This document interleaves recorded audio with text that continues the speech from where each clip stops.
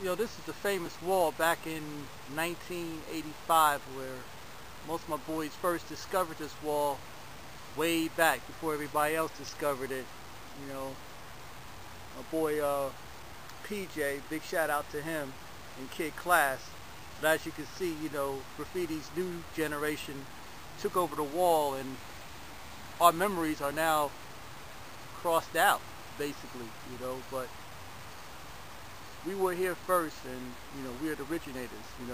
We pioneered this.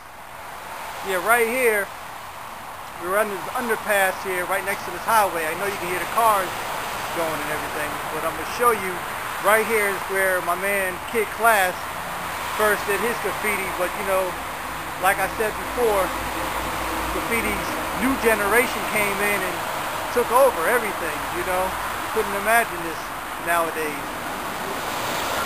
We discovered this spot way back in 1985, and 26 years later, graffiti still goes on. This is just the stairs for the overpass to the highway, but they have it closed off at the top right there. The lock is on the gate, so you can't get down here anymore, but it's not stopping the new graffiti artists to get down here, do anything, but the style still goes on.